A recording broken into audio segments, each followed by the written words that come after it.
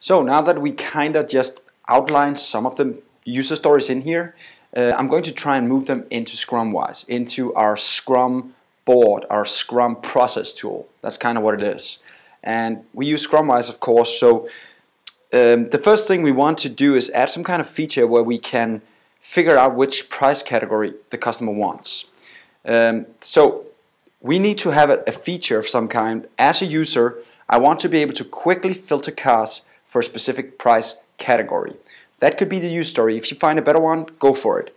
But the idea is pretty much, I'll write it in the description, the idea is pretty much that I can go in and I can, from a price category, get a list of very specific cars. So I need some kind of filtering mechanism here. So what I'm going to paste in here is pretty much just what Kai said. Typically, the first thing to do when a customer appears is to figure out which price category the customer wants, right? So it's just what Kai said. So hopefully that's what he wants in his feature. I won't assign it to anybody. It's the type of feature and I'll add it. Now I have my first backlog item. So I'll go back to the story and just figure out if there's something else I want in here.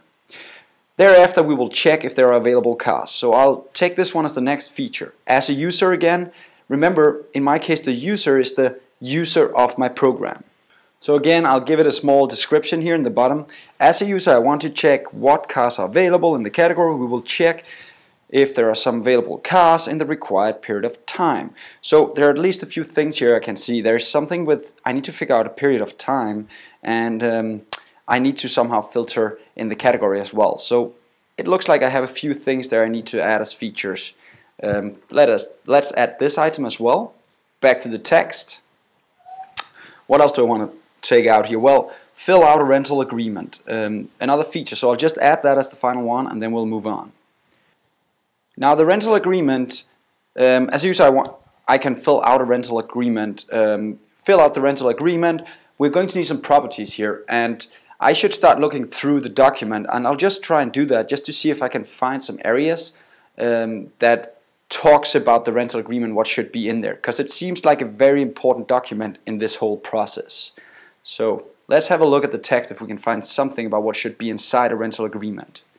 So it says right here, period of rental and optional insurance. So that's already two properties. And what else do we have in here? Well, we probably also need what car is rented. Probably also need to know who rented it. And then you could keep going here. What else should be in there? And you can find all of this information hopefully in the document. And what's not there, you can ask Kai. So it is important to notice that this is the initial backlog. So as a team, as a developer team, you guys should be able to find the remaining features in the huge document that Kai added, and then from that decide on what you feel is the right features to attack in the first sprint. This is of course a process, and it's something that's hard to learn. Also with the estimation that we'll try and do later, that's also hard to learn. But you have to try and do it again and again, and at some point you'll just get better and better, and in the end you'll be really good at estimating these stories that you see right here.